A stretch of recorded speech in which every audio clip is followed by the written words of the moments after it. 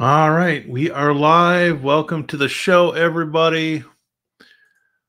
Tonight, we're going to be talking about some containers, specifically appliances, and we'll take a look at a few turnkey Linux appliances on Proxmox.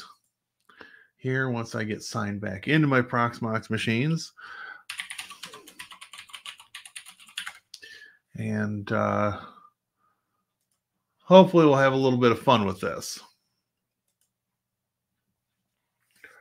Also, I want to see one other thing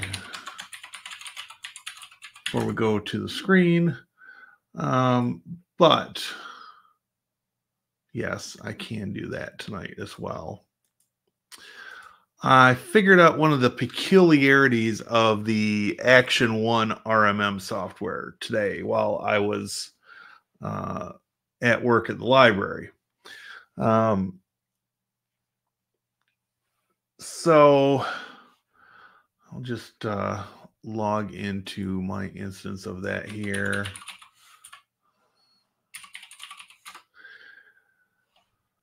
And maybe I can show this off first, and then we'll get started on some other stuff. So I got to wondering, why are the feature updates not running automatically for Windows 11 specifically?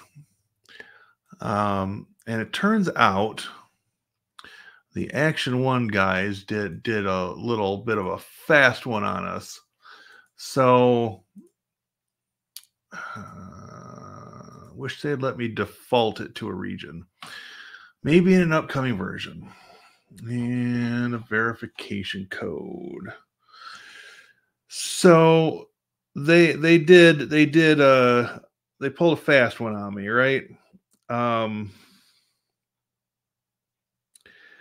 So instead of having the feature updates, aka the yearly updates like 23H2, etc.,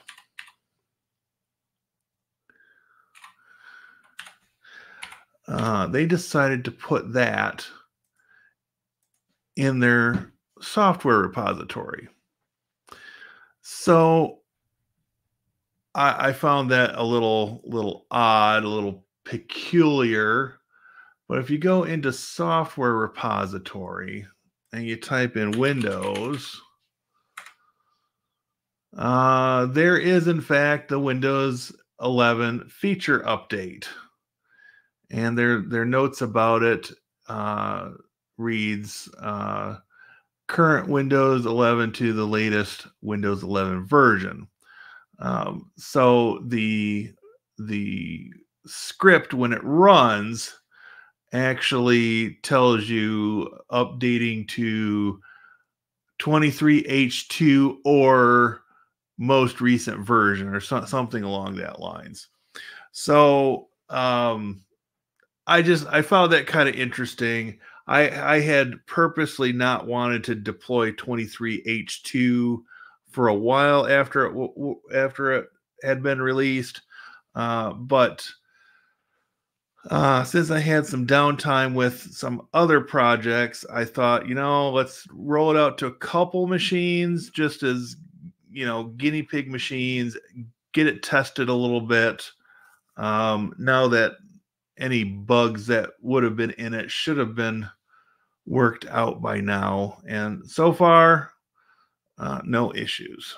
So, but yeah, I thought that was kind of interesting. I actually had to turn to searching Google to find out about this because I had not scrolled through all the pages worth of updates or thought to search Windows in the software packages to find that. So anyway,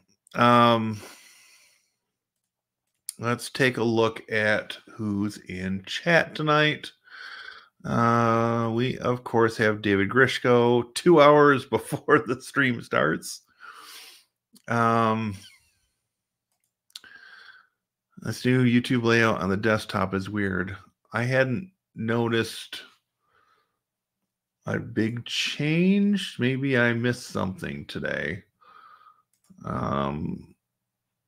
Mine looks pretty much the same as it has. Maybe they're rolling it out in tiers or something. Let's see. We've got Joseph here. Just finished work at Yale. Perfect timing for an hour drive home. I miss these streams. Good to be back. And Ezra's here tonight. Welcome. And Ron's here tonight. I did have a good break. I don't know. Maybe it's the weather changing and it's starting to warm up here in Michigan. But in the evenings, the last couple of nights, I've just been feeling terribly exhausted. And so I've let myself nap a little bit, and it's all right. It's all right. On Sunday night, I was frantically refreshing, but then I saw the community post. Yeah, I was debating on that one. I didn't really feel like I had a lot to talk about. and again, I was tired. So is it me, or is the video quality pretty good? Video is great. But maybe it's the subject. Har har. Darn Windows. And Mark's here. Welcome. Missed you on Sunday as well. Yeah. So, yeah. So I wanted tonight to talk a little bit about appliances. And I know I've touched on this in other videos and different things before. But I feel like this is something I've got to shout from the rooftops just to drive the point home. And I'm sure most of the people in the audience, the live audience tonight, have encountered appliances before, but there are a bunch of people that I've encountered that overthink it. They think it's complicated, and it's really not. So the basics of an appliance is, consider an appliance in your kitchen. Everybody's got a stove, right? A stove has a couple of primary functions.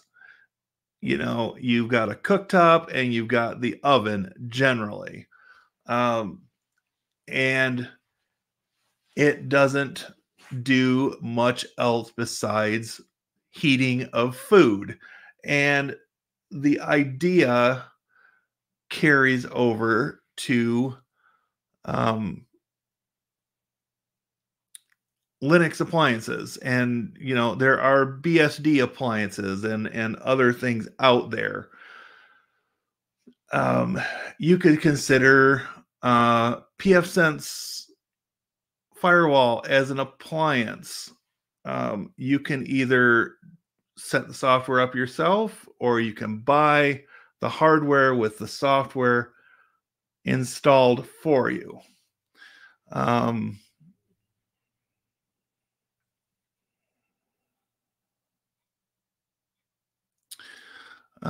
And David brings up a good point here as well. FortiGate firewalls are Linux-based appliances. So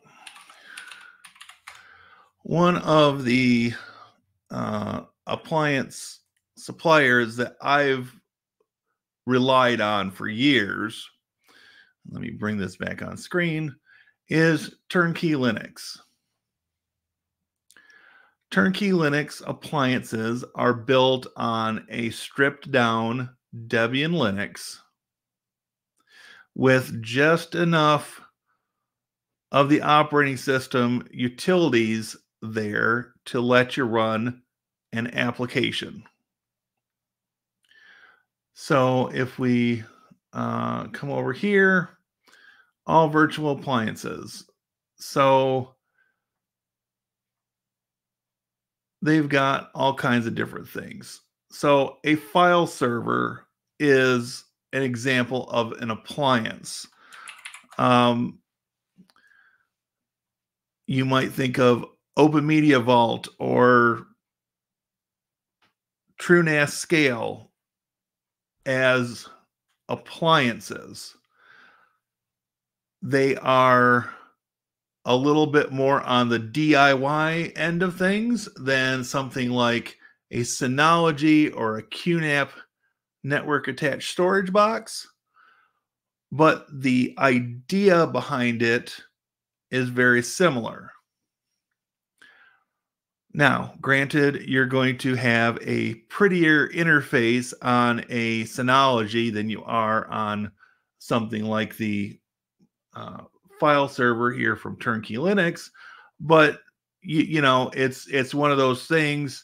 Do you want something just stupid easy, or do you want something where you can learn as you configure things? And the answer will be different for different people, right? So let's come over here somewhere. I've got way too many tabs open again. Um, one of the nice things about Proxmox as a virtualization platform is that it gives you the opportunity to um, have not only virtual machines but also containers, and you don't need to worry about the details of that too much right now. It's just different ways to run things on Proxmox, right? So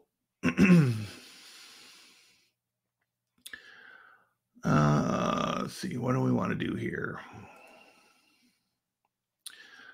So if we come over to our storage and to container templates, and if we click on templates, you'll see that we've got a number of different things we can run.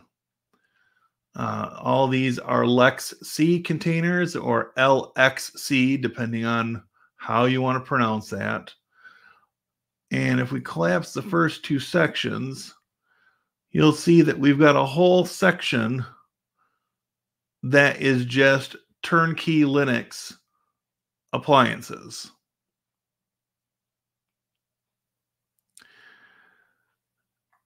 So, for instance, we can find the file server. We can download this, and it's going to be a pretty small download. Might take a little bit longer since I'm streaming, but it's only 9 point. No, I take it back. That's the segment or the chunk size they've got there. But the point being, it's a very small download. We're already 60% done with it. And while we're waiting on that, let's take a look in here into the chat. There are no obligations. If there's no stream, there's no stream. Take a break. Thank you. I sometimes need that break, and usually I found it's after I try to push myself and do a bunch of content in a single month. There's a reason that I only try that twice a year, and we'll see if I decide to do it in October or not. I may. I don't know yet. IX Systems wants you to treat TrueNAS as an appliance. Don't go messing around too much in the CLI. The only thing guaranteed to be kept after an update are those things adjusted or set in the GUI. Yes. And Open Media Vault is much the same way. Maybe not quite to the extent of TrueNAS, but it's moving in that direction, it seems. I rebooted after the stream. At the start of the stream, scrolls through 50 plus tabs and knows where to exactly land in 1 second. Well, yes, before the stream. Yep. I do try to reboot before the streams. Okay, so we've got the Turnkey Linux appliance template downloaded. So we can come over here to our node and say create container. We're just going to call it TKL files and give it a password.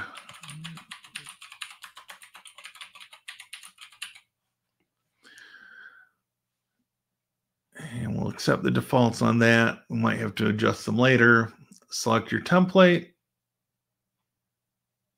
And it's the top one here. Next. Let's say we'll give it 20 gigs of disk just for the sake of argument to play with. And we'll give it 2 cores and probably overkill for memory, but hey, network is fine. We're going to put that on DHCP just for the demo. DNS.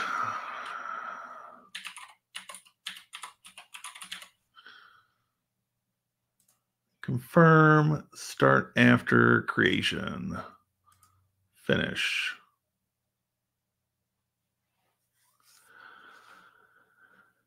And this really does make it quick and easy to spin something up, especially if you want to just test something out, right?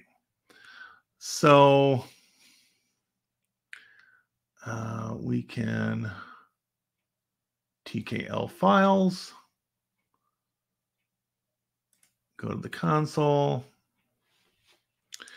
and login is root, and the password is whatever I specified. All right. And so it starts off by asking you a series of questions. This is part of their standardized installer process. The questions might be a little bit different, but normally you start off by setting passwords, which is great because we all know what can happen when default passwords are set.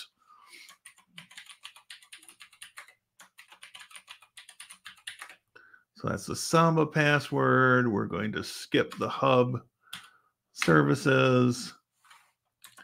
We're going to skip the email, and we're going to install. And really, this is a pretty automated process for all intents and purposes. You answer a few questions, and you let it do its thing. You go get a cup of coffee, and you come back, and it's good to go.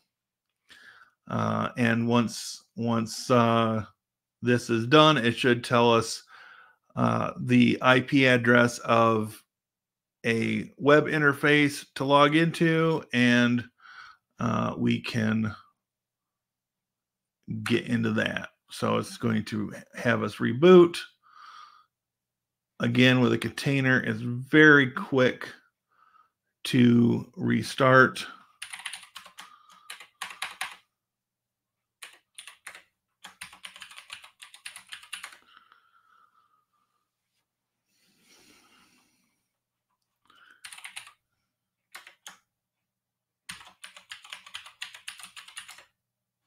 There we go. Okay, so now it's telling us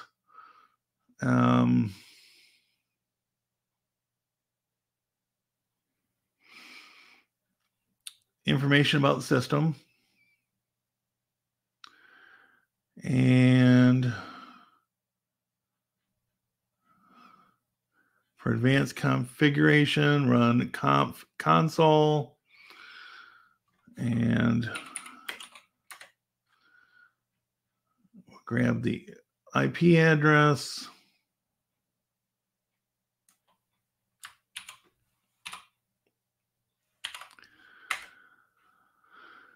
And pop that into the web browser.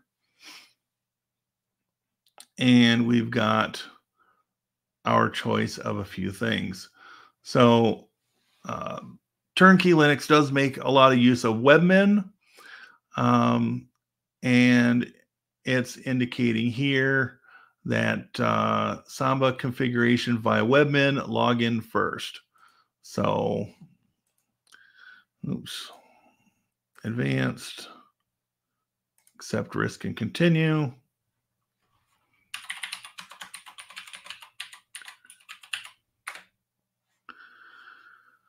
Okay. And now if I would imagine some of you are familiar with webmin, but it's a web-based interface for configuring Linux servers. I almost hope that at some point, at least for the file server appliance, they might consider moving over to Cockpit, but they are at this point still on webmin. So there's a dashboard, gives you information there. It's running the 6.5 kernel, and resource usage is pretty low.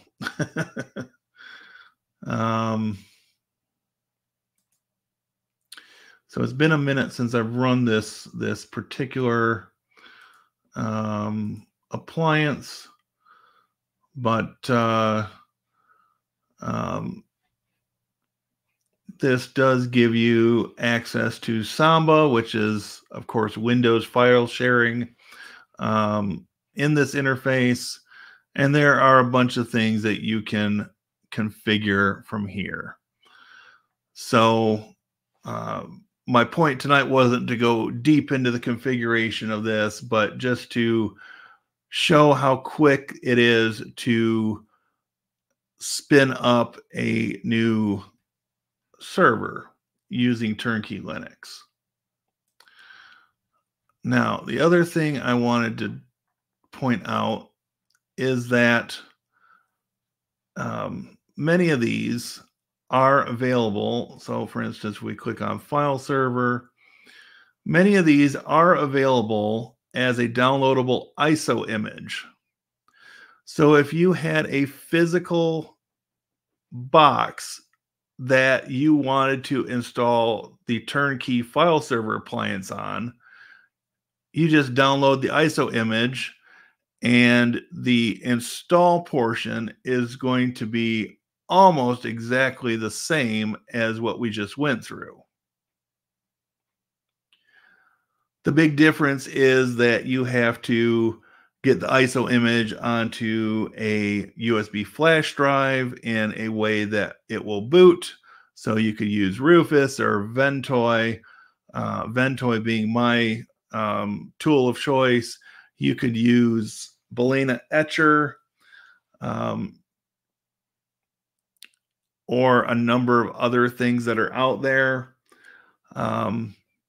It all depends on whether you want to put a single ISO on the USB stick or if you want to put multiple ISOs on a larger capacity USB stick. Or, of course, you've got the option to do a network boot type setup. So there's iVentoy and there's NetBoot XYZ. And Don over at Nova Spirit Tech recently did videos on both of these solutions. I, of course, since I'm a fan of Ventoy itself for USB sticks, I really like the look of iVentoy, and that's probably the direction I would go, but I may test both of them. So anyway,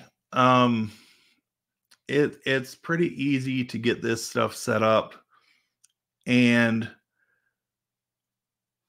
diving into these types of appliances and setting them up, doing the configuration, finding out to a certain extent, however deep you want to dive, what makes them tick, and you know how you recover from any issues that you might encounter is only going to put your um, learning process ahead rather than just watching videos and um, trying to work from that. I'm very much an advocate of hands-on learning when it comes to this kind of stuff. I can't even begin to give you an estimate of how many different Linux distributions and Turnkey Linux appliances and other appliances from different sources that I've installed over the last 20 odd years. But when it comes to brass tacks, it's really all very similar. If you take the time to read the prompts on screen, you can make pretty good assumptions most of the time of what the questions are wanting as an answer and end up with a working system. Now, that system may not be the most optimized, but you've got it as a starting point. So that's I guess a little intro to containers 101 and just kind of getting this information out there. I've encountered a lot of people, especially coming from a Windows only background, where things like this just completely blows their mind. Um, they have problems. Many of these people I've encountered, they have problems wrapping their head around virtualization. And it's just one of those things that I've done so much with virtualization over the last 20 years that it's like, where have you been? I don't say that to them, of course, but I have to come up with creative ways to explain virtualization and containers to them so they can wrap their heads around it. And yeah, it's an interesting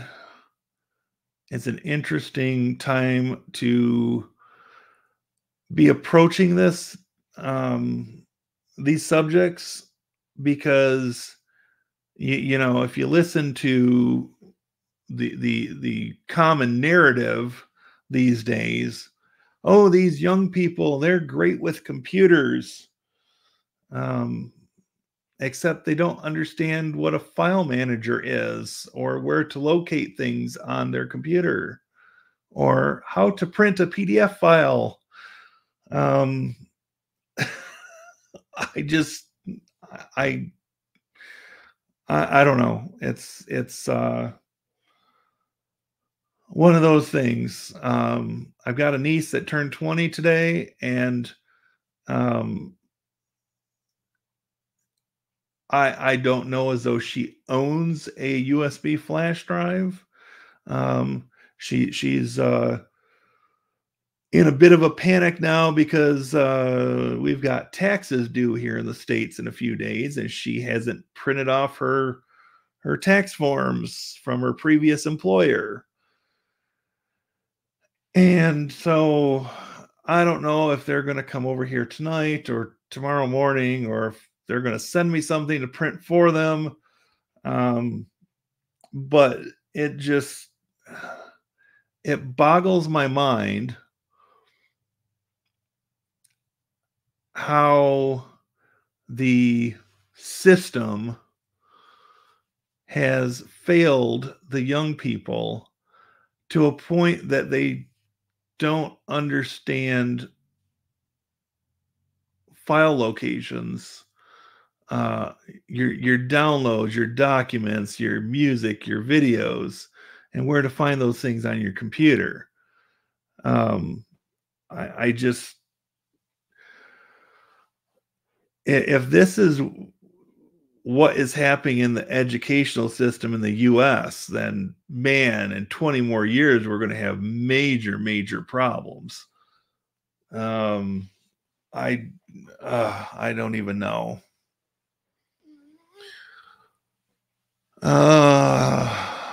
Let's see.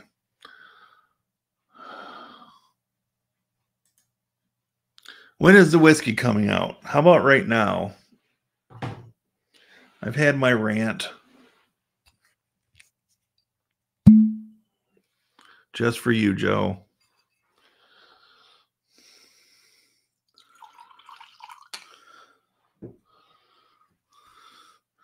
Wow, that whiskey bottle is almost half gone already.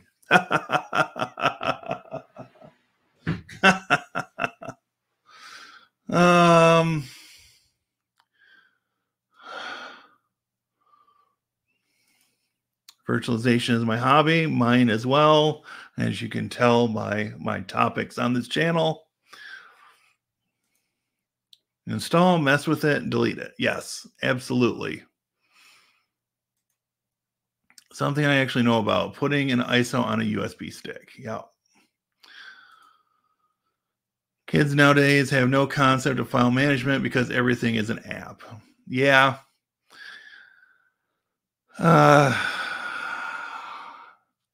And that's what gets them when they transition from a phone or a Chromebook to a real computer. They're like fish without water, flopping around, not knowing how to handle anything. Just finished my taxes yesterday. I finished mine on Sunday. I had a phone call with my financial advisor, and he did all the bits, and I said, yes, go ahead and submit. And that was that. I spoke to a high school today, and boy, was it different than when I went to school. I imagine. And yes, inquiring minds want to know what was shocking. The kids were in the hallway on cell phones during class. Holy hell. It won't be sooner than that. Half the kids in class didn't even pay attention. There's no attention span because of TikTok and social media. Yep. And I would go so far as to say there's no attention span because parents use phones and other devices as a babysitter. I've got to put a lot of the blame on the parents, says the guy that has no kids. Almost as if I planned it that way. As soon as the machines start breaking that perform all the tasks and no one know how to repair them or perform that task, we are doomed. Yeah, on the bright side, I probably won't be alive when that all happens. think one was wearing earbuds the whole time. Not surprising. We have a Generation Z, and as if we ask her to send an email while she's in front of her computer, Outlook open, she still picks up her phone to send the email. Facepalm. Oh my gosh. My wife would rather do things on her phone than a computer, and she is older than me. Ooh. Now that's an interesting turn of events.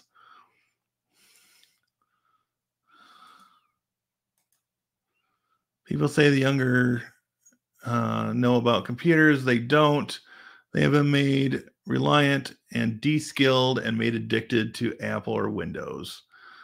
I think it's worse than that. I think it's addicted to devices and not necessarily Apple or Windows. It's Android or iOS. And yeah, it's sad because it's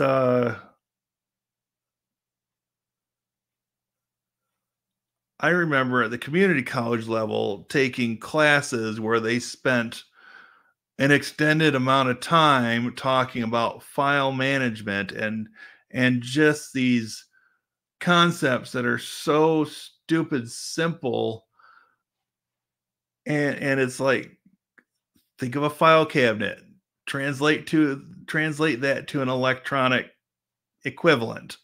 It's not, I don't know. She gets mad when there are things she can't do on her phone. Yeah. Well, yeah. I actually got stumped by somebody's phone at the library yesterday. Some lady brought in, she had um, bank statements, and we downloaded them to the phone, but I had zero context as to where they were saving. I couldn't find them in order to get them printed for her. And of course, she didn't know the password to her email, so she could just log into one of our public computers to print off her stuff. It's mind-boggling. How can people have email accounts and not know the password to it, or have it in a password manager, or I don't know, at least have things set up so that they could reset it if they needed to? It's maddening. It's been very interesting having someone work for us with about 15 years younger. Yeah, I can only imagine. Personal devices, no concept of technical ability, everything is abstracted. Yep. You got it. We thought we were still cool and knew all the slang, and apparently we are very old now. Yeah, and I've got years on you, Joe, so think of the rest of us. Um,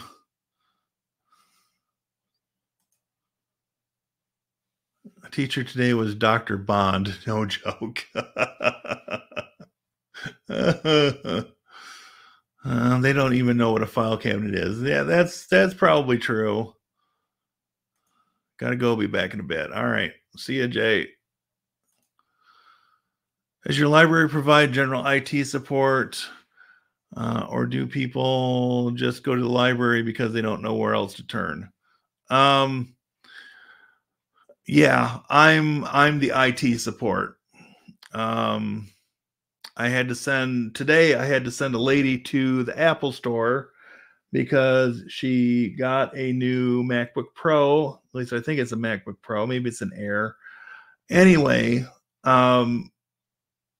between her Apple ID and the login password and the email, she was stuck in a password reset loop that I couldn't figure out how to get her out of, because it just kept asking and asking and asking. And I told her that, I didn't want to make the problem worse, and that her best bet was probably going to the Apple store.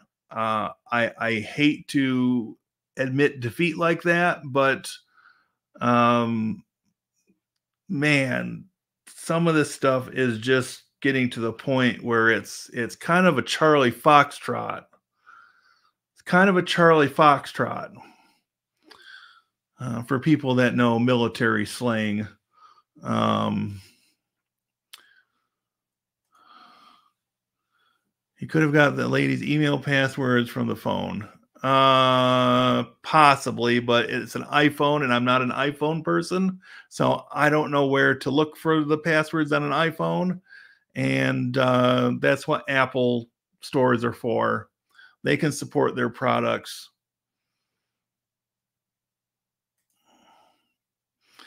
Yeah, it's a challenge some days.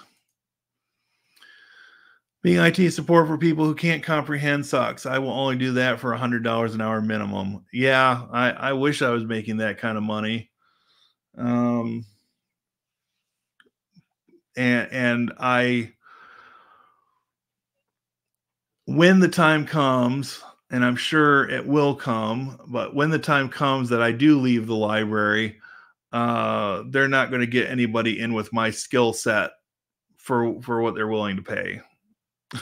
I can guarantee you that. I can guarantee you that.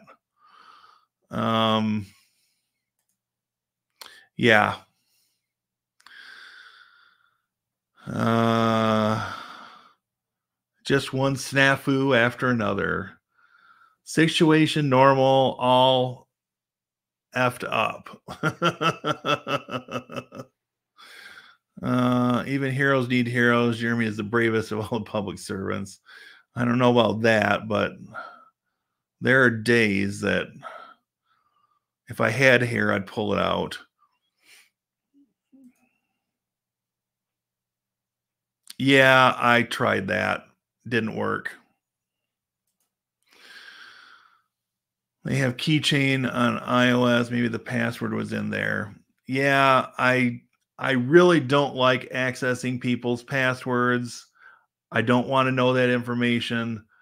And yeah, for the amount of money they're paying me, I'm okay deferring it to somebody else.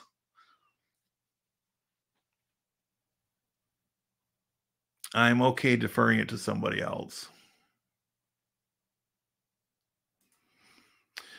Yeah, I tried that as well. It didn't work.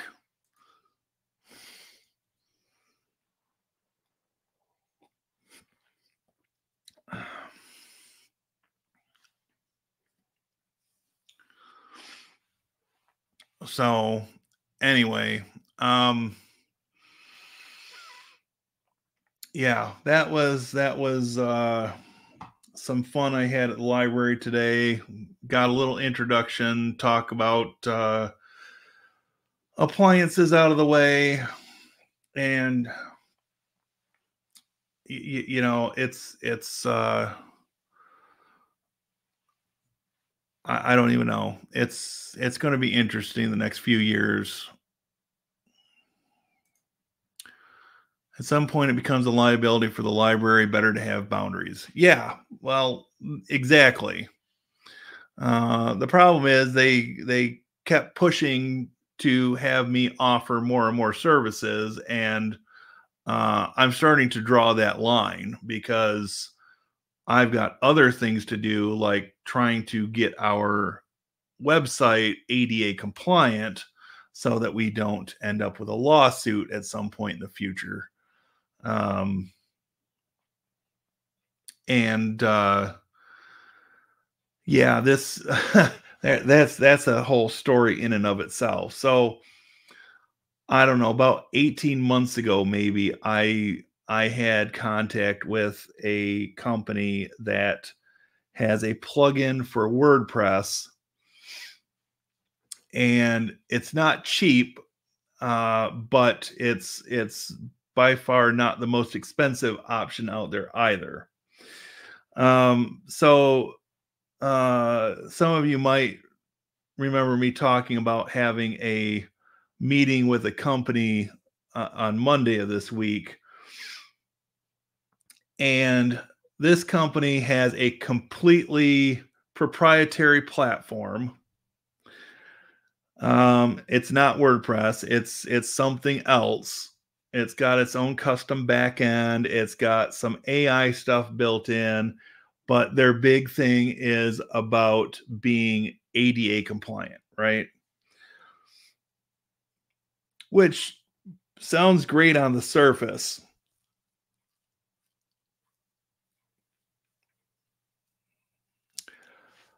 But their pricing was $2,500 for setup.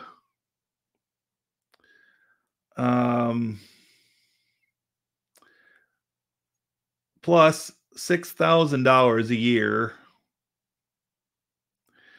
$500 a month. Plus, for all the PDF files we've got on the website, to convert those to being compliant, it's $7 per page.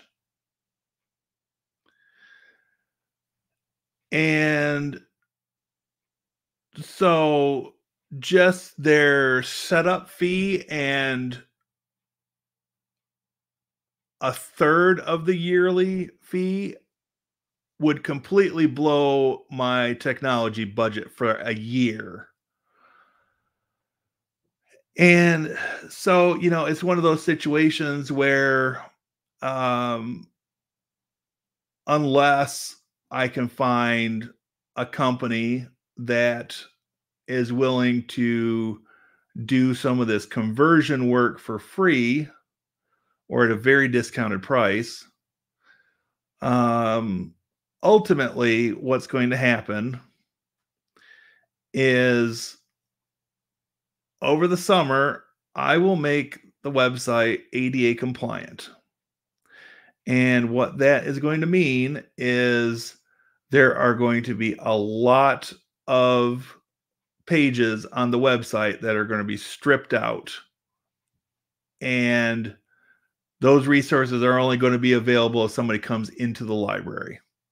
All those PDFs, many of which are scans of microfilm of newspapers that date back to the late 1800s, those are going to come off the website.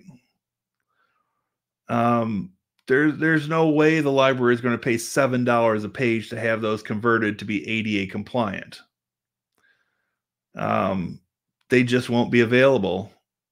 You can request them if you come in person. You can request them by phone or what have you, but there's no way to make the numbers work to meet the requirements that we would have to hit for ADA compliance and keep all those PDF documents on the website. So that's my big project. I'm going to be eyeballs deep in redeveloping the website over the summer, and yeah, it's going to be vastly simplified from what it is right now, and that's just the way it's going to be. I did not want to be a web developer, and I'm being pushed to do that job and still keep up with the other things I've got to do, like keeping computers patched and whatnot. And yeah, the numbers don't work. So I don't know.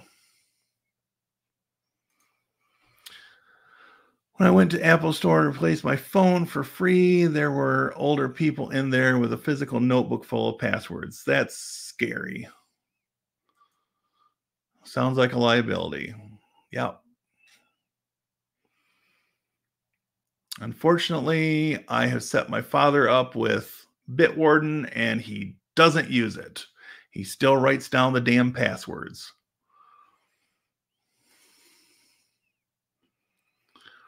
They ask for more services, only do it for more pay. Yeah. Well, that's why I'm continuing to look for other jobs. Because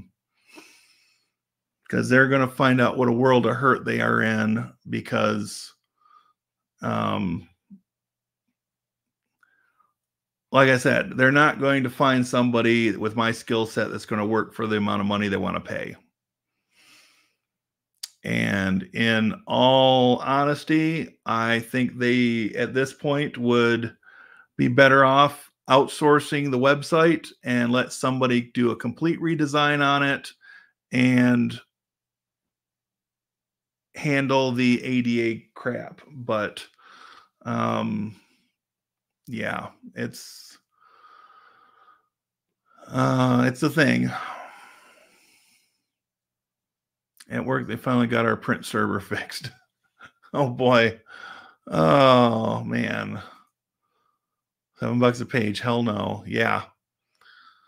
And many of these PDFs on the website are probably 20 pages each. And then we've got yearbooks that have been scanned to PDF. And so those are easily, 100 pages each there, 150 pages each there. Yeah.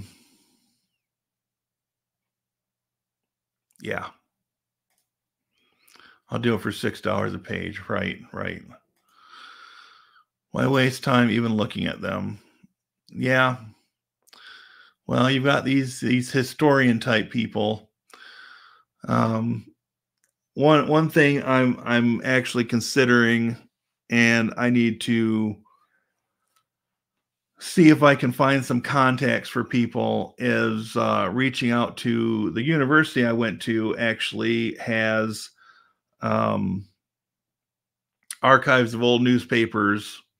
I'm not sure if they do yearbooks or not, but they've got archives of old newspapers.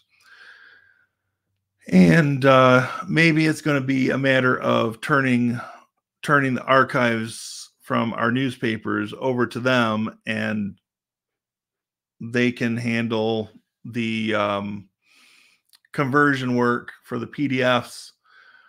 And they've got a good sized library at the university, and it's they've got to have students willing to do that work for cheaper than $7 a page. I wouldn't even blink at them. Why don't you just put a paywall in front of anything that isn't ADA compliant? Yeah, unfortunately, as a library, you can't do that. By agreeing to this paywall, you agree not to sue us, right?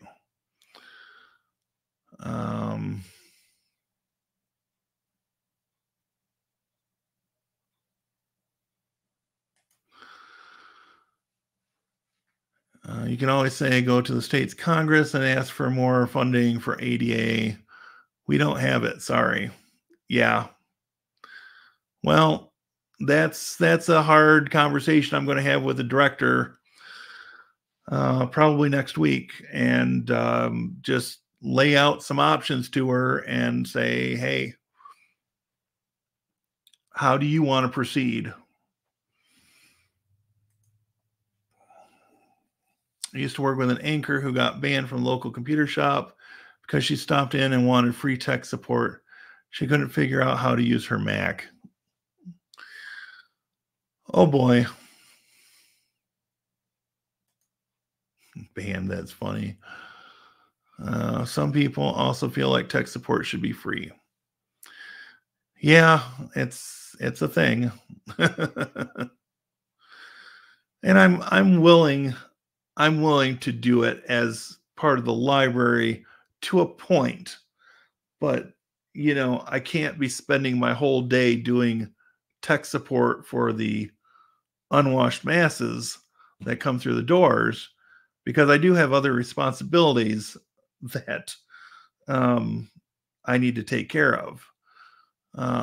I have been able to get a few people trained to set up an appointment and not just show up and expect me to drop what I'm doing. Because I've had people show up when I'm in a webinar and it's like, sorry, I've had this scheduled for 2 weeks. You know, make an appointment or find some other place to go.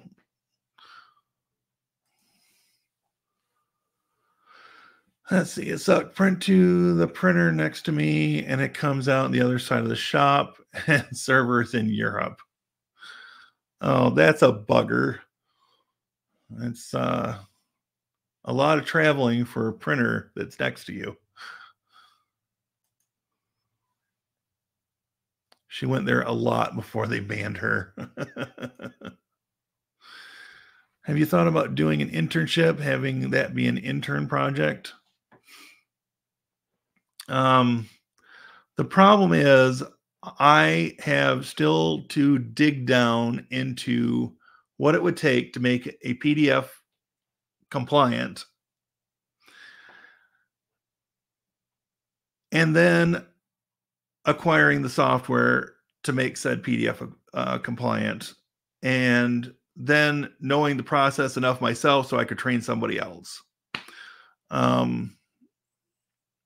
So, yeah.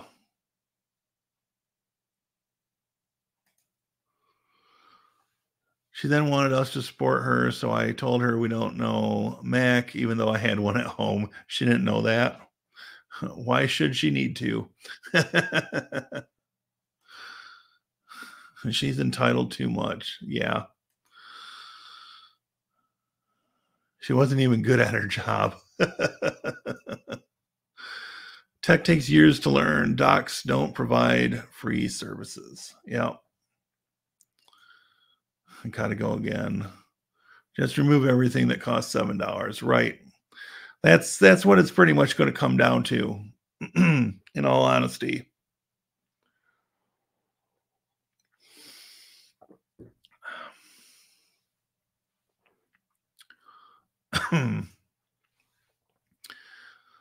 Thanks for stopping in, Ron. Appreciate it. Yeah, like the stream if you haven't already. That would be very helpful. Keep the channel moving forward a little bit. Close public website. Well, it won't completely close, but it's going to get scaled back. I'm afraid that's the only solution at this point. So, just to give a little update, as I've been trying to do this a little bit, we are up to 5,762 subscribers on the channel. And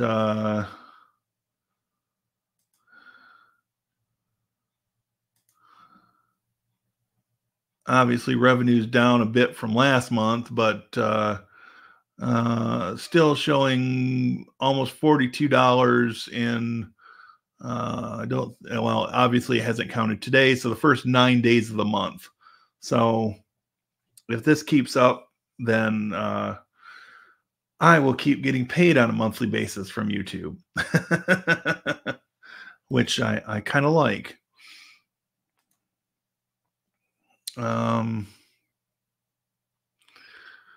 So,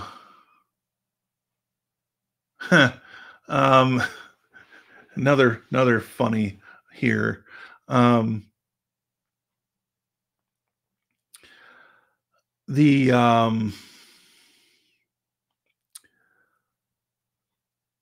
Speaking of things that people don't understand, Windows is by far the most prevalent OS out there, right? And regardless of which OS you're using, Linux, Mac OS, Windows, BSD, whatever else is out there, they all have a concept of a path being how to get from here to there where some file is stored, right? So I don't even know how far back I made this video. Let me find out here. So I made this video in 2022, apparently. And the idea behind it was a simple one, right? So I had been for a number of years a pretty heavy user of VirtualBox. And I had noticed that when I install it on Linux, I can drop to the command line, I can use the vbox manage command, and I can do a number of things with VirtualBox from the command line. I installed it on an Intel Mac.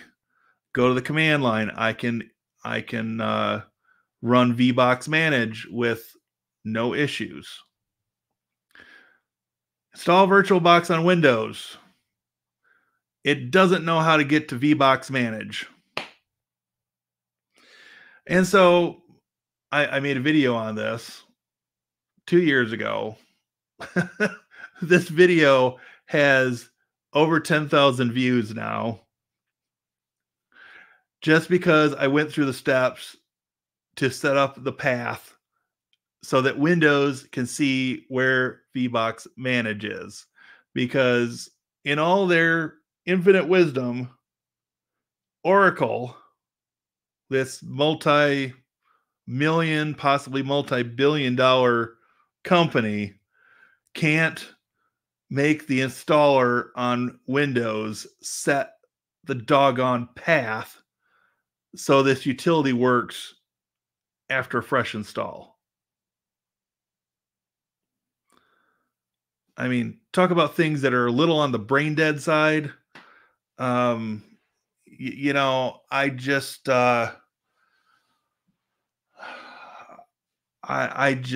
I don't even know. It just little things like that. It's just, why isn't there feature parity across the installers? I know you can do that in an installer on Windows. The question is, why didn't they? Year after year, release after release. I don't get it. But anyways, this was brought on because I happened to look over at my comments on the YouTube studio, and lo and behold, there's another comment from 24 minutes ago. Thank you for this. Really helpful on that video that detailed how to set a path in Windows. So yeah, I just can't fathom, you know, does Oracle have no quality assurance testers? Maybe I'm asking too much.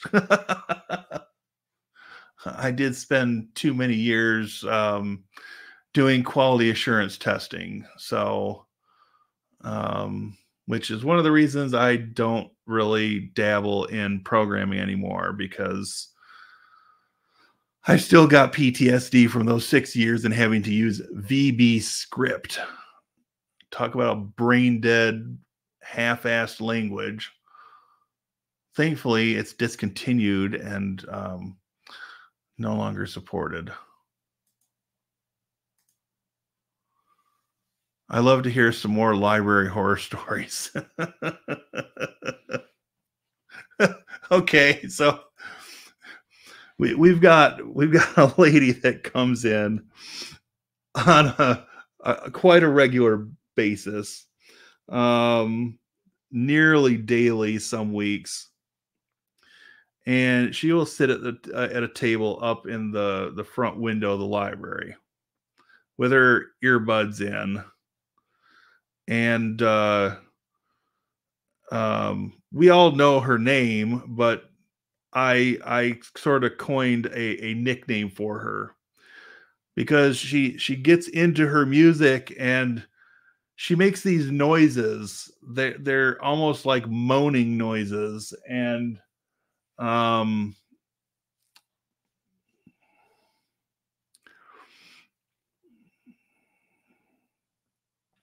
so um what was the nickname? Give me a second here. Um so we called her we came up with the nickname Naomi because Naomi is I moan backwards.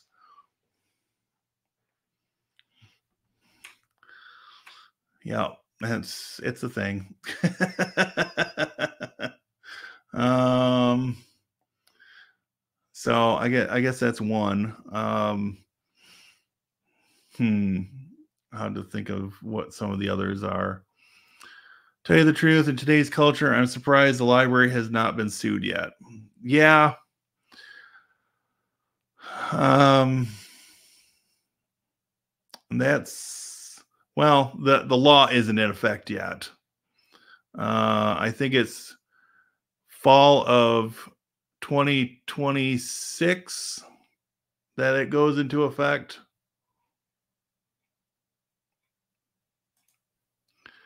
Will you party at 6K?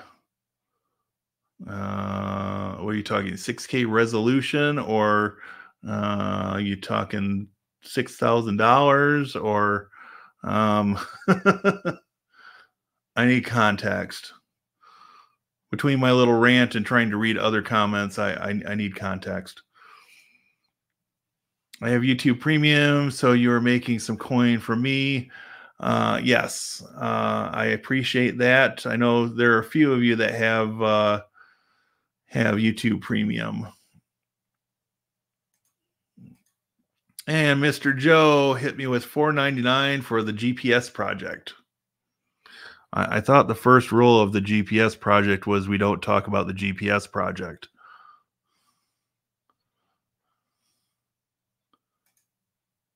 Are you talking about Path? Yep.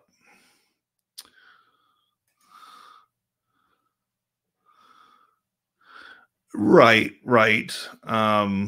But you can set a path for other things if you want to have um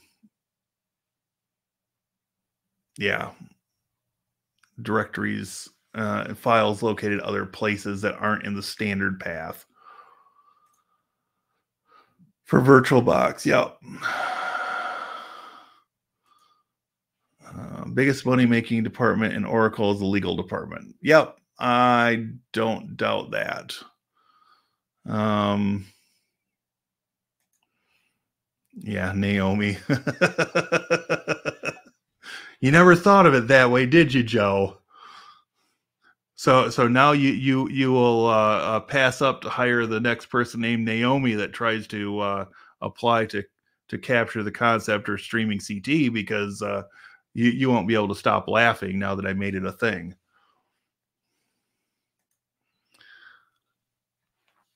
Reminds me of this generation will never know why they call her Lassie. That is such a classic film. Oh my. 6,000 subs. Took you too long to read it. My bad. I've been learning and testing AI apps on my phone. The insane number of apps that are loaded with advertising. Imagine computer programs having that number of ads. Yeah. And paywalls. Yep. That's why one of my summer projects, one of many summer projects, I'm afraid, is going to be to set up a local AI instance running here on my own servers. Um, that I can feel comfortable training with my own data. you know,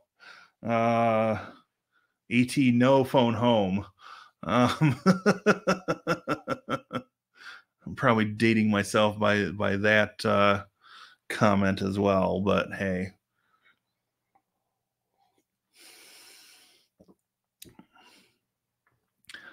So to answer your question, Joe, I'll likely do something when I hit 6,000 subs. Um, Not sure what. Probably something bigger will happen when I hit 7,500 subs. But I'll do something for 6,000. I'm only like 240 odd subscribers away from that. So probably in June, early June, I would estimate.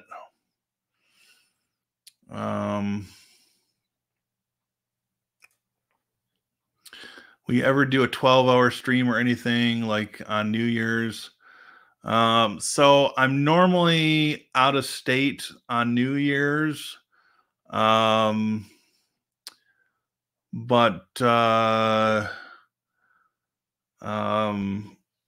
I've been approached by another individual that may or may not be in chat about doing at least a 4-hour stream, since I've already hit one with 3.5 hours. So maybe I'll try to work up to something like that. But if I were to do a 12-hour stream, it would likely be on a Saturday,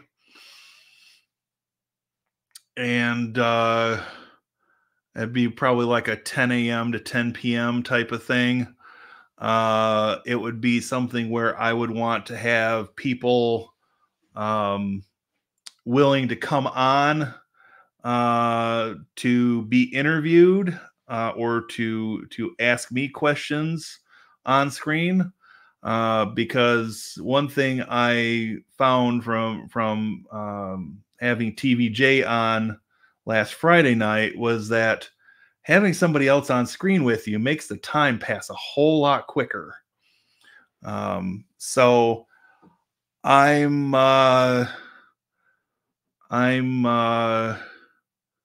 considering working up to something like that. That might be,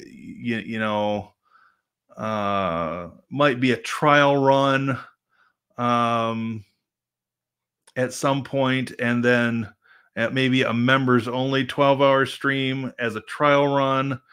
And then when I hit 10,000 subscribers, maybe I'll do a public 12-hour stream.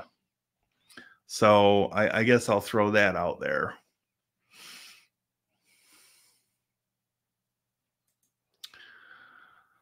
Well, if we do hire a Naomi, it'll be for a new video division. But that would make sense for that name, right? Good luck running that by the boss. Lady in Library by window. Is she reading 50 Shades of Grey? No, she's usually got her headphones in listening to music. She's just got no sense of rhythm or pitch. 12-hour stream for 6,000. Maybe we'll get something going. I don't know.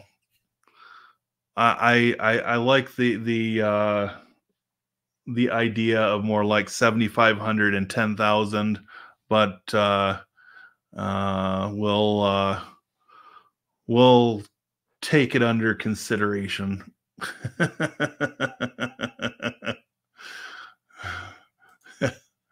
Hello, Ashley. Good to see you here. I'll have you know that I think on Sunday, when I looked at statistics for the site for the channel, I was up to a one whole % female viewership. One whole %. So is the lady listening to Yoko Ono? That would explain it. That would explain it. 6 hour stream for 6,000. That might be doable. Woohoo! On your way up. Yeah, it's slow going, but I guess we're getting there. Um, Most of the time, it's kind of a sausage fest in this sector of YouTube, I guess.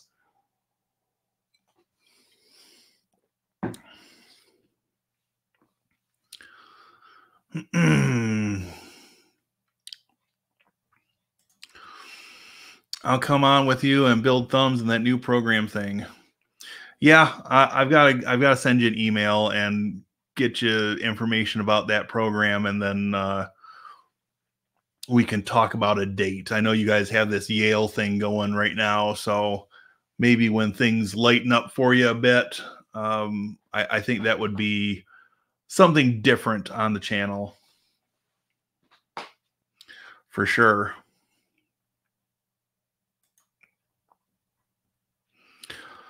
All right, we are an hour and 18 minutes in. We'll go to 2 tonight. I do have to work tomorrow, so I'm on a weeknight. I'm not gonna really go over 2, but we'll hit 2 and go from there. So don't have really much new to report on the teaser course. Progress is slowed down, but in all honesty, I kind of needed that couple of days to reset from the push in March. So I'm hoping the next couple of days I can get back into that and get pushing, so I can maybe have the teaser course, a small course done, potentially end of next week, and get that into people's hands and get some initial feedback on it, and then start building the big course. I'm considering for the small course. I've had several people comment that I shouldn't just give it away, even though it's just a small course. So what I might do is price it at $9.99, and then if people come in the live streams, then I might put up a coupon code that will get a discount. So it's $3.99 or something like that, at least at the beginning, so I can get some initial feedback going. But I've had several people comment to me that I shouldn't just completely give it away for free. So I'm trying to take that under consideration. Although my original thought with this particular course being a smaller course and being a situation of me learning the software, was that I was planning to give it away for free, but I guess I could put a low price on it just to appease the masses, as if you will, and it'll be a learning process for me, because there's stuff to manage on the back end, and that'll take some time once I've got some actual students enrolled in this thing. So but yeah, things have slowed, but I'm looking to kick back into gear and start pushing on that over the next several days. So that's a little update there. But yeah, better refill the whiskey. Have 2 guests. Yeah, that's definitely a possibility. What's your favorite server distribution? Um, these days, if I set up just a bog standard Linux server, I normally gravitate towards Debian. I've never been, well, I'll take that back. Since I got my start with Red Hat based distributions, and it was really before um, RPM had all the bugs worked out. Um, it was still at a time when, well, when I first started, I was still on dial up. So that made things interesting, and loading stuff off from CDs. Um, Thankfully, at the time, they were giving you like everything on, 6 discs or whatever it was, including source code. But um, given the growing pains I encountered with Red Hat stuff, I tend not to use Red Hat based distributions these days. So I normally um, go to Debian and build up from there. I have used Ubuntu Server for some things. Um, it has its uses, I guess. Um, I will say that for some things, especially server related things, I don't actually mind snaps. I just don't like them as much on desktop distributions. I also don't like that Canonical has taken such a hard line approach that they don't let Flatpak be installed by default on their derivative distributions. That just kind of irks me, but what do I know? um, but yeah, I tend to go more towards Debian type stuff. I agree. Nothing is free. Include a donation box, of course. Yeah. If people won't pay $10, they aren't going to pay for the real course, which means you don't want their feedback. Right. In addition to Paybit, right.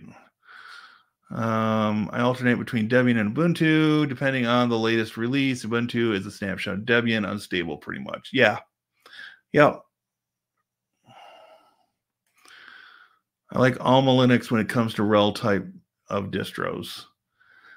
Yeah, I've used Elma and Rocky both, and I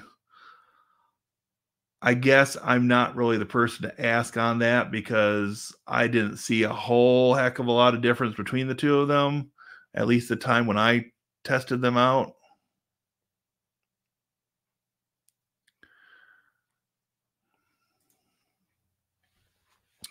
Remind me, can you go full CLI on Proxmox if you didn't want to use the GUI?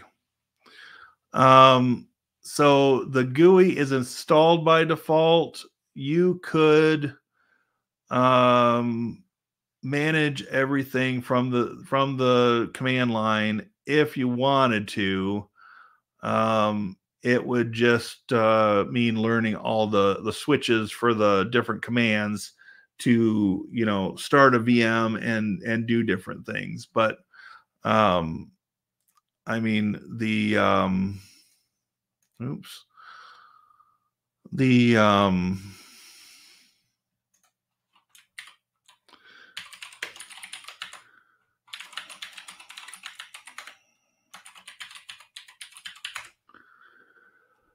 there are a bunch of things that you can do from the command line,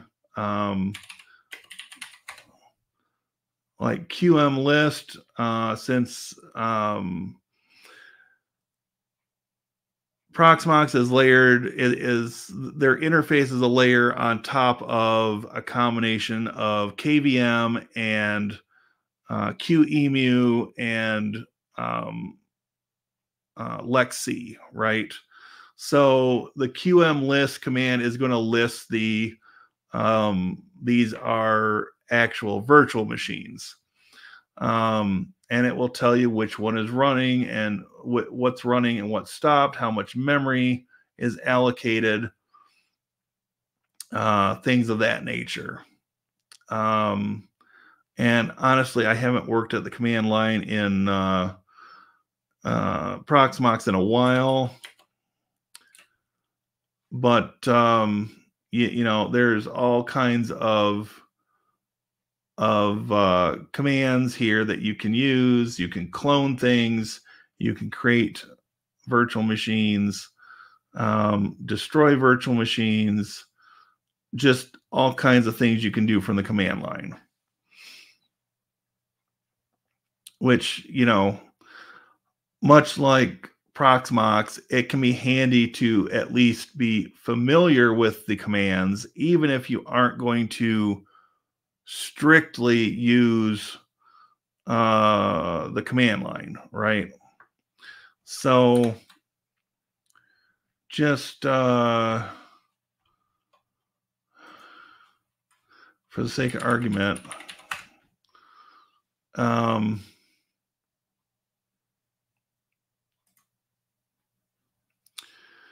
I do have, oh, let's see. What do I have? I know I had a video on Proxmox. There it is. Proxmox command line utilities from 2021. It got 2,856 views. So it didn't do as well as some of the other Proxmox related things, like Proxmox backup server got 13,000. Removing the no subscription nag got 18,000. You know, it's sometimes mind-boggling that some of these will hit and others will just fall flat on their face. This one surprised me. Upload an ISO image, which is one of the most basic things in Proxmox, but it got over 10,000 views. Granted, it's a almost 4-year-old video, but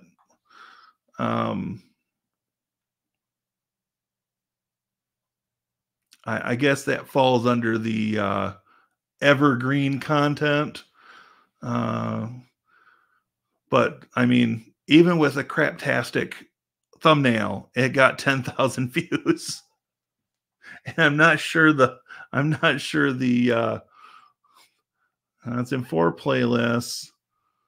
Does it have an end screen? It does. I guess I could set that while I'm here. And it's got 376 characters worth of tags, although YouTube has said over and over again that tags don't matter. So, you know, so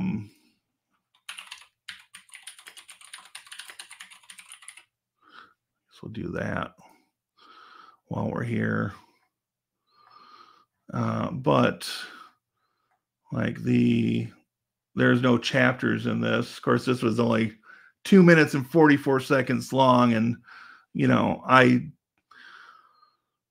don't do chapters on a video that short, especially something under 5 minutes. You can scrub through the video in less time than what it takes me to build chapters. I don't know.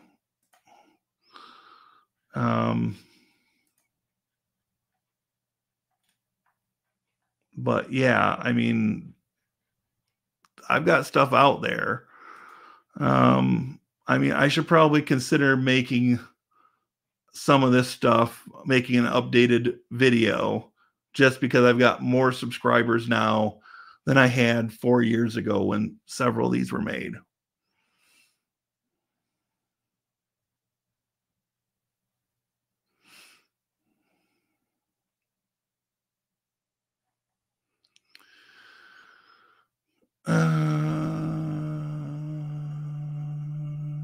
see.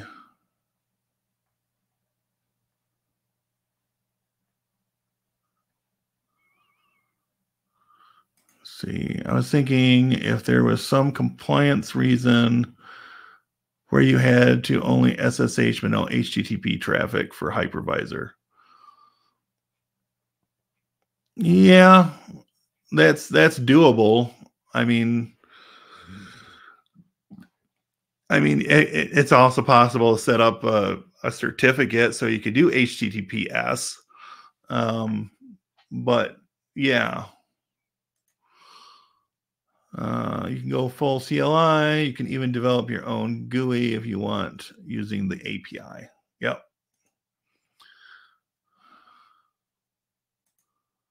There's a video idea. Yeah, I could do another command line video and go a little bit deeper than I did in the previous ones.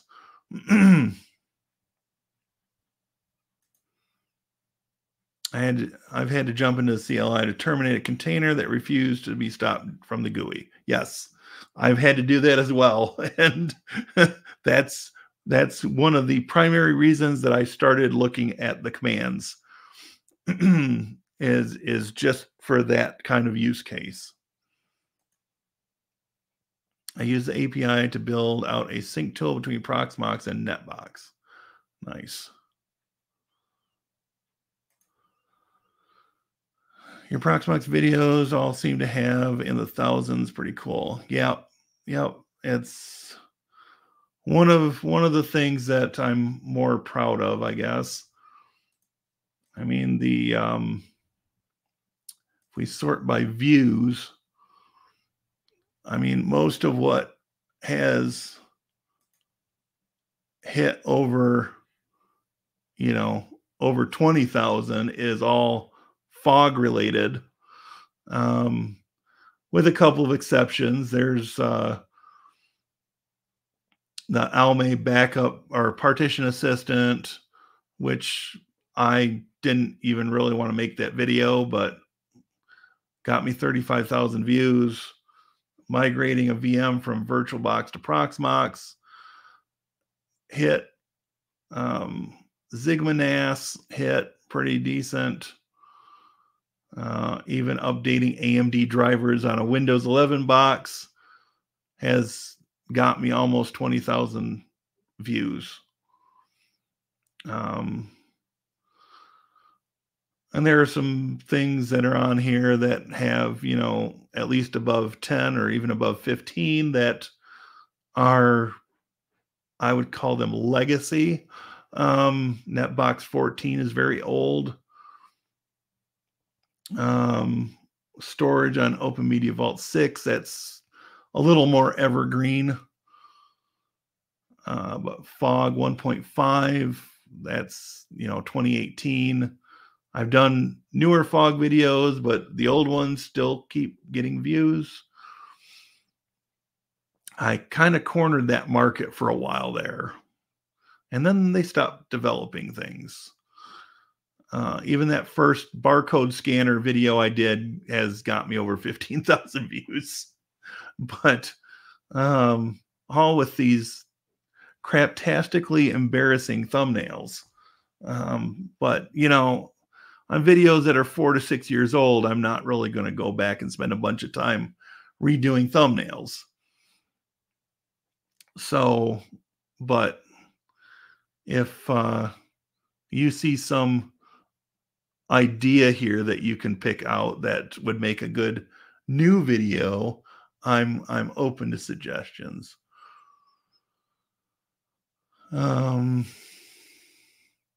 That was before you could upload ISOs in the GUI. Now you can. I've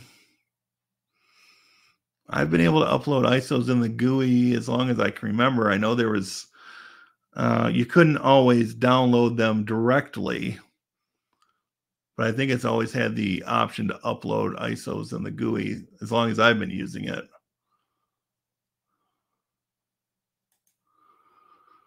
I'm sure I did. I'm very far behind in my emails at this point.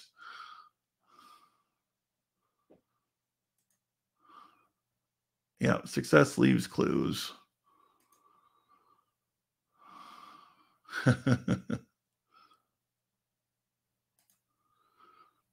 Tags can be of use, but the experts, including the people from YouTube themselves, are saying that it's most useful if you're going to hit for search or if you're going to use tags that are words that are commonly misspelled.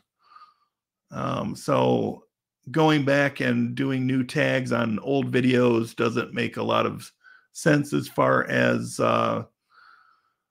making good use of my time.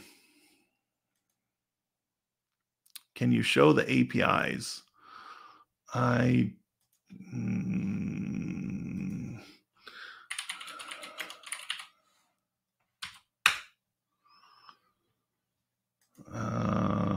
here's the API documentation. I am not a programmer. I don't want to be a programmer.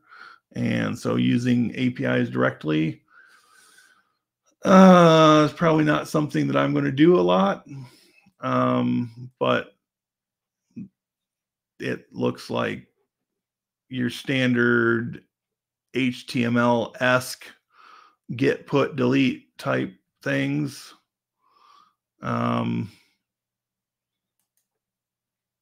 Yeah, I am not terribly knowledgeable in that stuff. As I mentioned, I'm not a programmer. And because of spending 6 years doing automated software quality assurance testing, I don't have much interest in digging back into that part of my skill set these days. It kind of ruined that experience, kind of ruined it for me. That and them trying to make me learn COBOL. Talk about a backwards language. But what do you expect from the 1950s? Successful videos that make you more related. Let's see. Apparently in Proxmox, a LexC container is a systemd service. Could be, I guess. Because even PVECM didn't do it justice. Audience generated content, same as shop stocks, books, or goods. Any video over a year, do an update. Yeah, I'm with you there. The place where I draw a line is if the software hasn't had an update in a year, I really don't want to make more videos on it because I don't want to have people using obsolete software or software that's not getting updates because of a video of mine. It's a security risk. It's just not good to go that long without updates.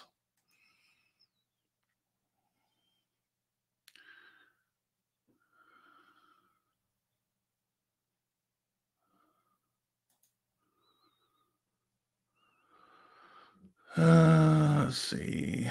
When I looked at your most popular a while ago, there are about 10. Okay. Pretty much a basic REST API. Yeah. So I'm sure I could pick it up. I just, if I were going to start doing any sort of programming, I would rather have at least one other person that we're going to do a project with me to bounce ideas off from and to balance where I've got gaps in my knowledge, because I haven't done any serious type programming in 10 years, just about 10 years. I have previously tutored a student in Python when I'd never taken a class in Python myself. I took C++ when I was at the university, and Visual Basic.net, which is a dead language now as well, for all intents and purposes. So yeah, unfortunately, my experience going through IT programs, the schools, because they were getting subsidies from Microsoft, pushed hard Microsoft development environments. And in the time I've been out of my undergraduate degree, Visual Basic has .NET has been discontinued. C++, thankfully, we learned that on Solaris, and when I was taking that class, I would remote into the Solaris box in the lab and upload my source code, recompile it there for submission, because I would already have it working on my Linux box that I had off campus in my apartment. So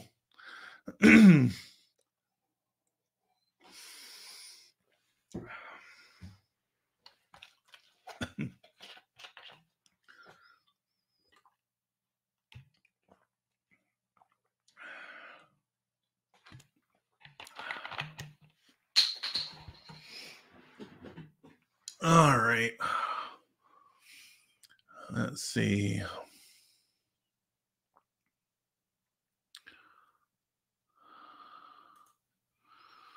Been studying YouTube since before lockdown and burnt myself out twice during COVID. Added to my skills and background, main problem I have is uploading, slow internet, and weather. Do you have a library close to you? Libraries generally have halfway decent internet speed. You could render your videos at home and upload them from a flash drive or something at the library and get things scheduled that way. Filming related videos and playlists. Yep. All right. We are at an hour and 45 minutes. We're doing all right tonight. We're doing all right.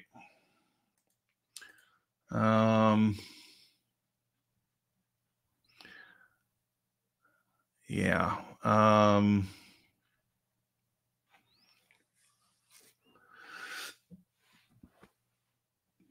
Excuse me.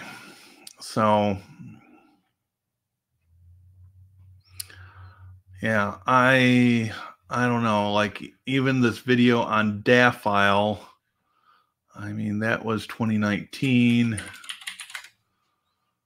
and I did a video on that in 2022, and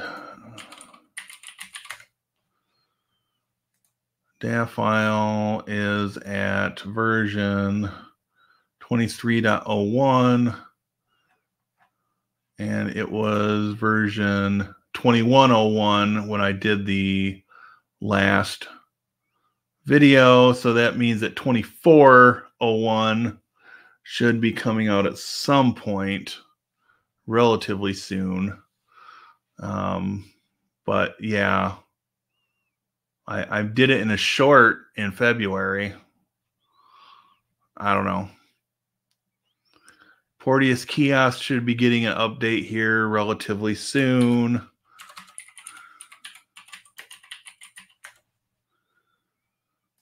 So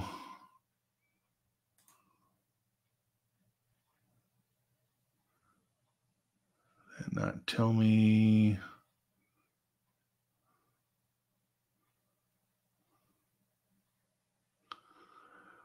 Where I just want the direct download link. I don't want to log into anything unless you have to now.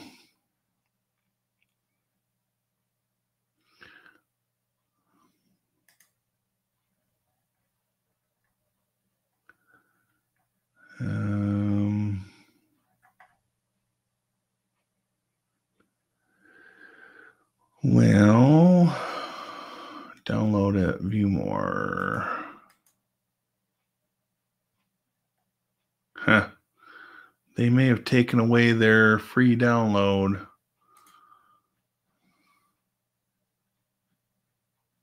.550 is live.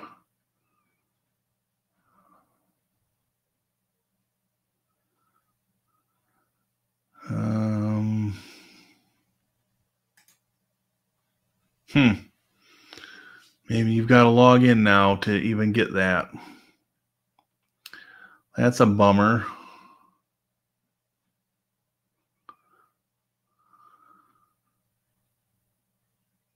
Well, as long as it's still free, I guess I don't care so much, but I don't think I've got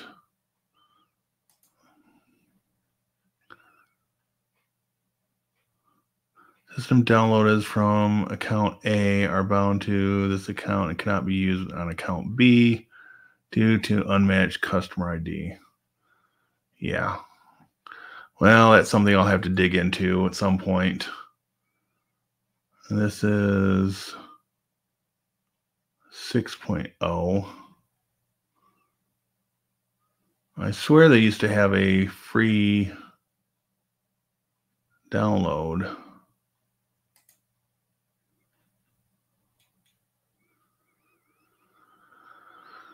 Let's see. Voices in the US dollar currency are available upon request.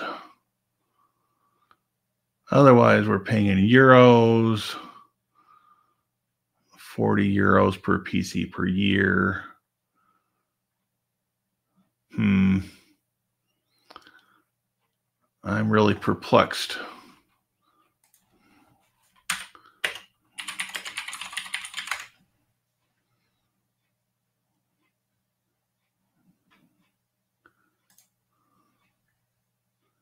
Okay, so what if we went to Distro Watch?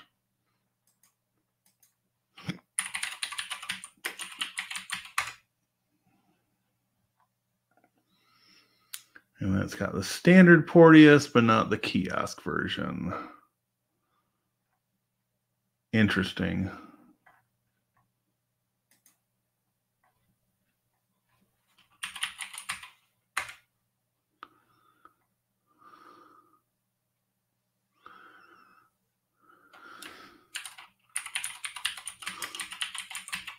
Huh. Interesting. Maybe they've taken that option away. Wouldn't be the first time a company had done that. Oh, well.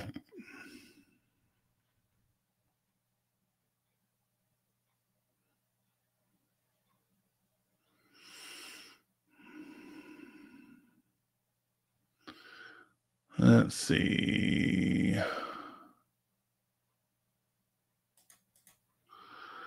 A GPS device is a PEP-Link transmit Max Duo. It outputs an IP address and standard GPS string. If you Google the model and GPS, I think there is the syntax. Interesting. Must be UK libraries don't allow uploading.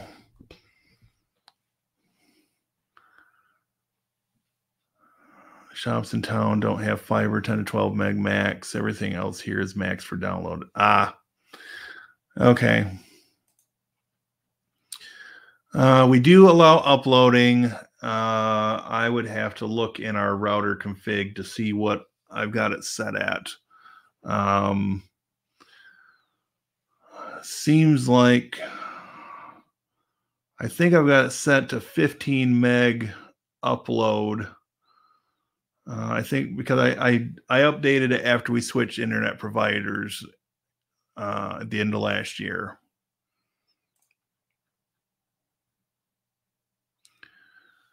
Maybe you should ship a drive with your videos on them to someone else who can upload them in batch. Yeah, that's an excellent suggestion. You just start with about 30 videos. There's a list of reasons. It's main technique for starting a successful channel, probably 8 pillars.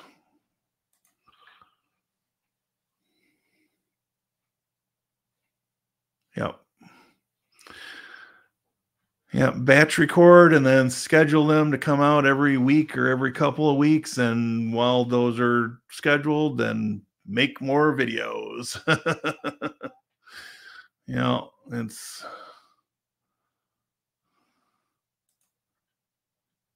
so. All right.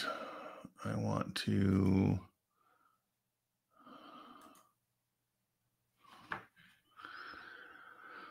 All right, let's do this. And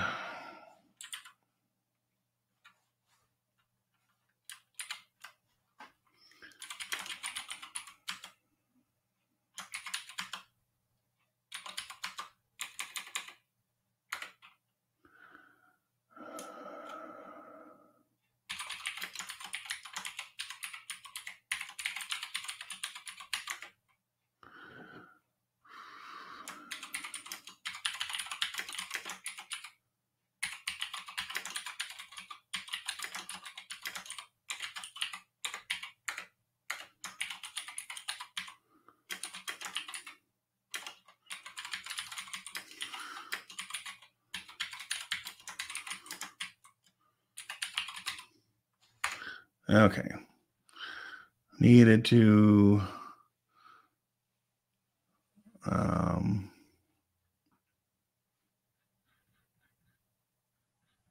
make a note since it doesn't let me copy comments. Let's see.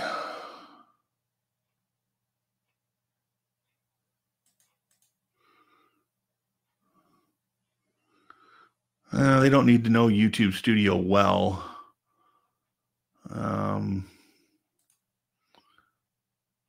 Start channel with 30 videos. Yeah, that's one way to do it. You don't have to do it that way.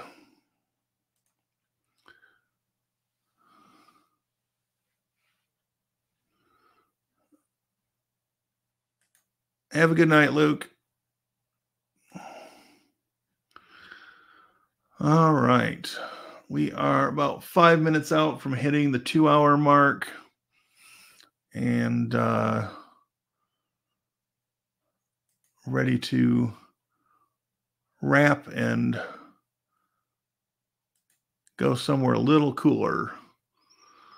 We're in that transitional period where it's not quite warm enough to put the air conditioner in the window, but being inside with all these lights on does make it kind of warm.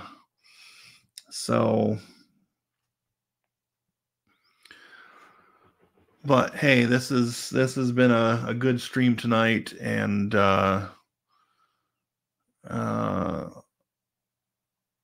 hopefully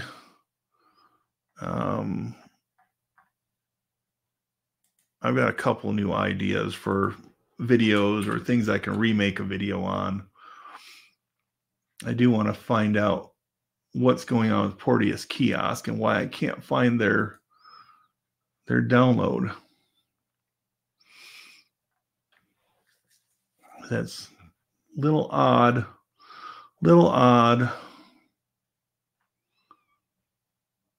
But I understand sometimes projects run out of money and they need to start charging for things they once gave away for free.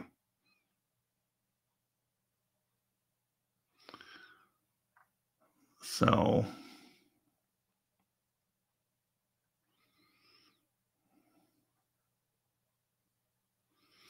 guess I could dig out an old machine and put Porteous Kiosk on it, and yeah,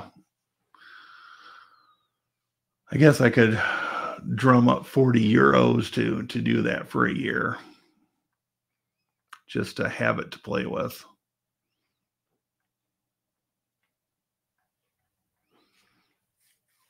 It just seems odd that the ISO has disappeared.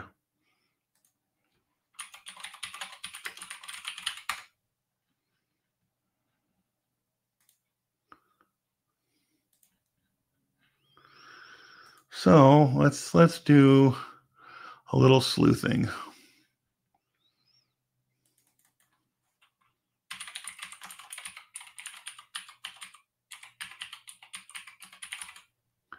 Do you believe that is a .com? Oh, .org. All right.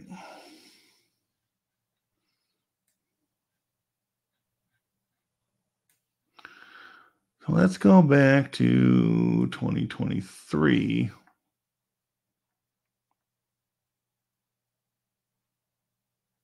Sure, let's choose September 27th. Why not? I'm just curious to see.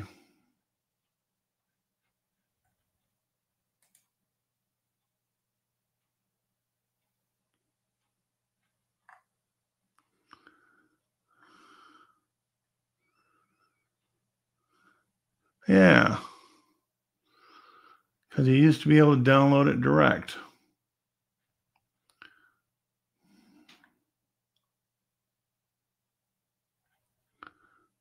Interesting.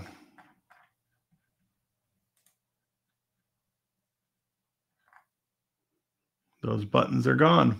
All right. Well, very interesting. Very interesting.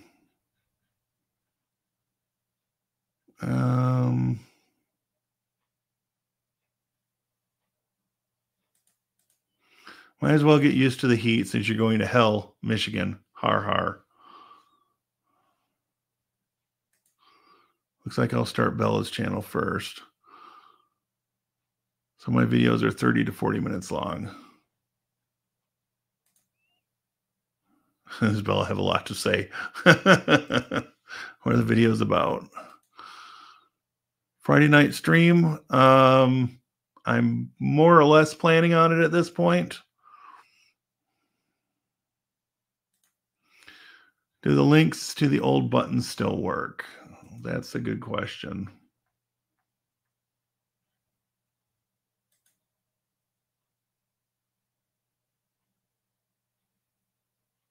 Yes, they do. At least for the older version of the kiosk software, which I'm pretty sure I've got on my computer or on a thumb drive or something somewhere.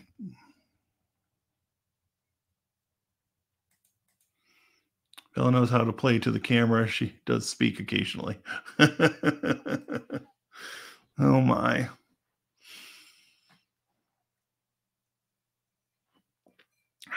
All right, just like that, the whiskey's gone. And we're at 2 hours and 1 minute. So copy the button link and see if there is a dash latest.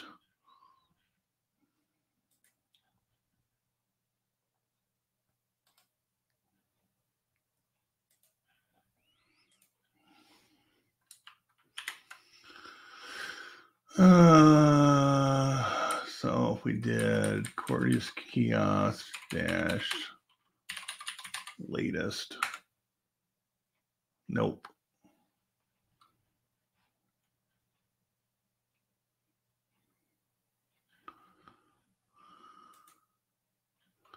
That didn't work.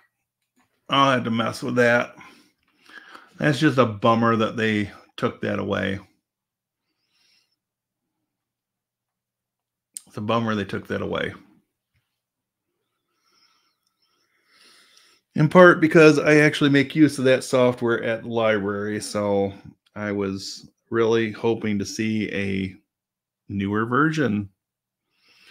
But looks like we're going to have to pay for one copy.